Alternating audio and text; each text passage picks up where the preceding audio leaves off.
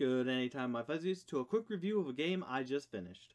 All opinions in this video are mine and mine alone, so just please enjoy and don't take them too seriously. Thank you. Good anytime, my fuzzies, and welcome to the review portion of Chibi-Robo. Let me just say, Chibi-Robo was a delight to play start to finish. It was a really fun way of going about it and whatnot, and I've also decided going forward I probably won't do ratings. Oh, we'll see. I'll try not to do ratings and just go off of just how I feel and how we'll do ratings. Makes it more clear about my intent and whatnot. But anyways, so let's start with probably the best aspect of Chibi-Robo being the characters. The characters were very, there were a lot of them. I think over 20 in the end. 20 different characters. They all looked different. They all had different motives, wants, needs for you to do and complete. And they had their own interesting quirks and whatnot that made the game very fun to play and the quests very entertaining. So for characters, it's a 5 for me. Hands down, I don't think there was anyone really lacking. They all had their own special unique quirks and whatnot. And it just made me, it was fun just exploring and getting to know them and whatnot. And there's also, I didn't do it in my videos, but you can go to them with the different costumes and talk to them, and they give you different responses. You can talk to them just when their mission's done. They have more stuff. There's just a lot of character there and whatnot, and the missions were good and whatnot from them.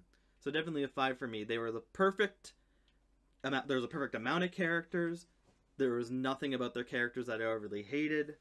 They all kind of was good, meshed together, and gave a good variety to them. Next up, we'll go setting. The setting, again, it's in a house.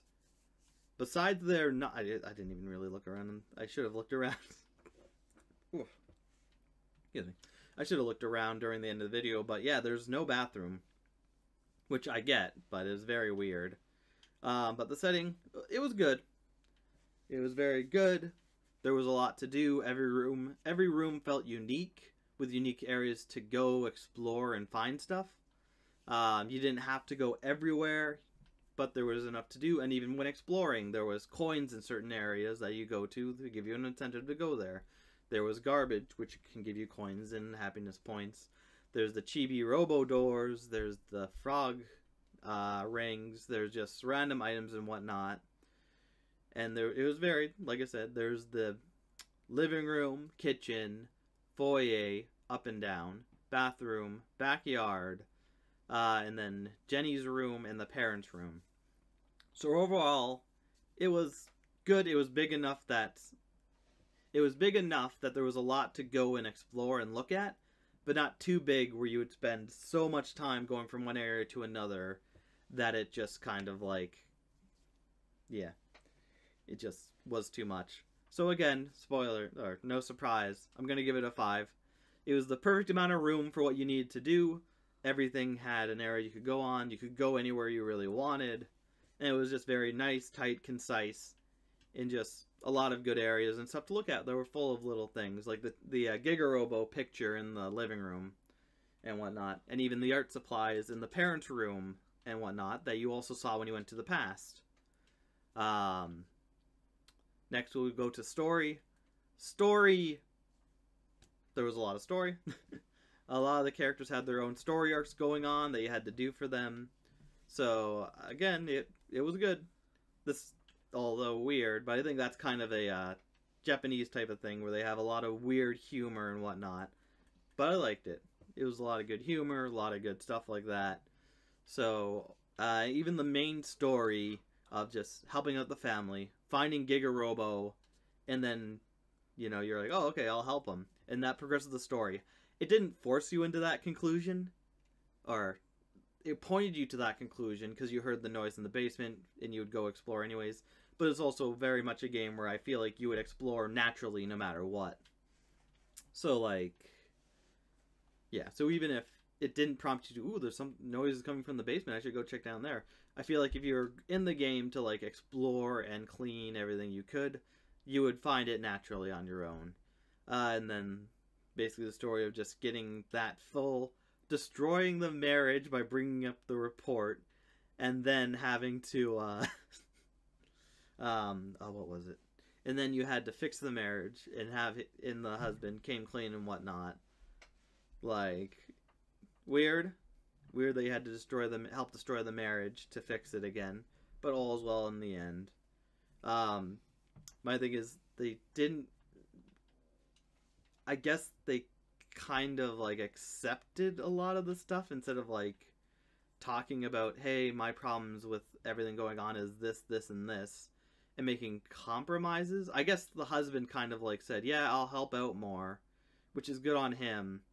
And like they found out, oh, he wasn't fired from his job. He was he quit on his own fruition, which is weird why he wouldn't just tell them that, but whatever, I'm not him. Yeah. That I feel could have been better. Story-wise, for the main story-wise, it was kind of like destroying the marriage to get it back together. But the problem is, if you're with someone and you don't like something about them, if you don't talk about it, that's when trouble can happen. You need to talk it out and whatnot.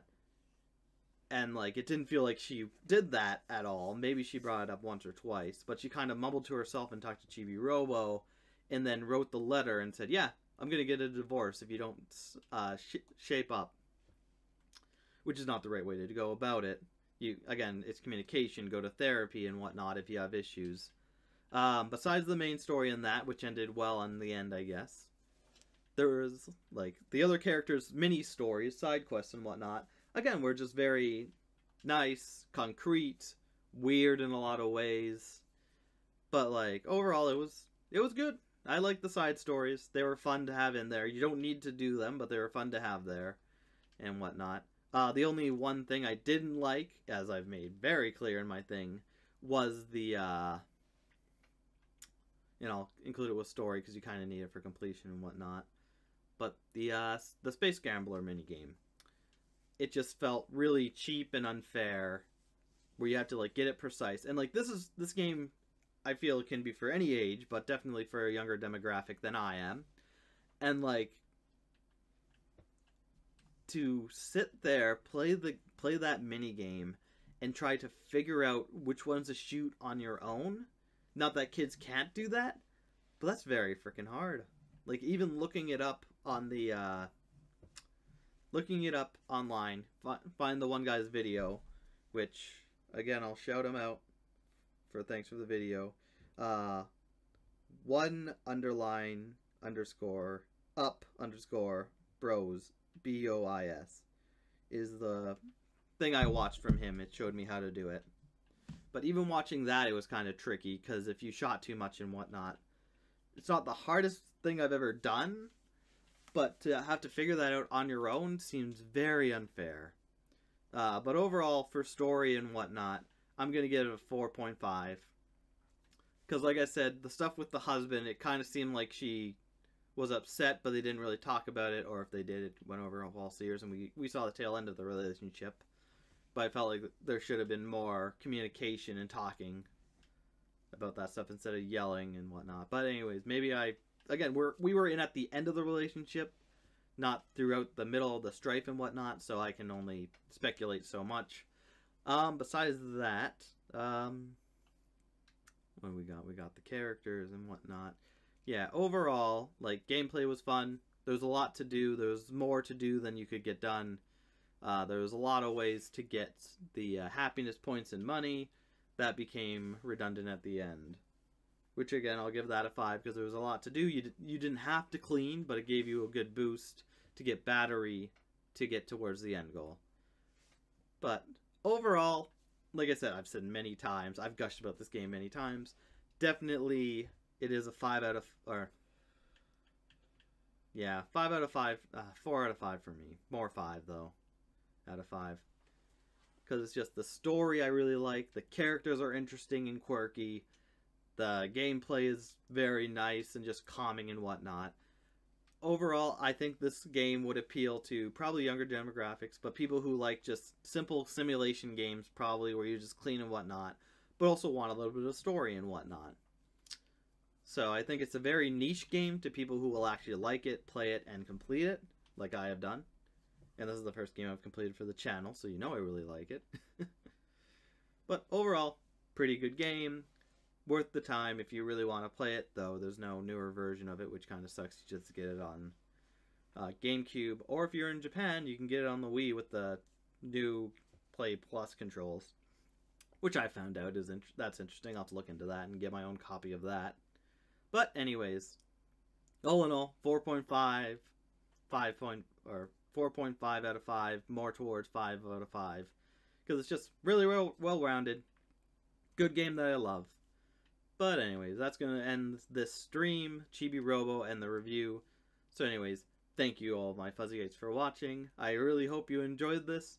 And if not, well, we're getting to other stuff soon. Next Tuesday we're starting a new series, hopefully, if the thing flippin' works now. But anyways, have a good anytime, my Fuzzy8s. Take care.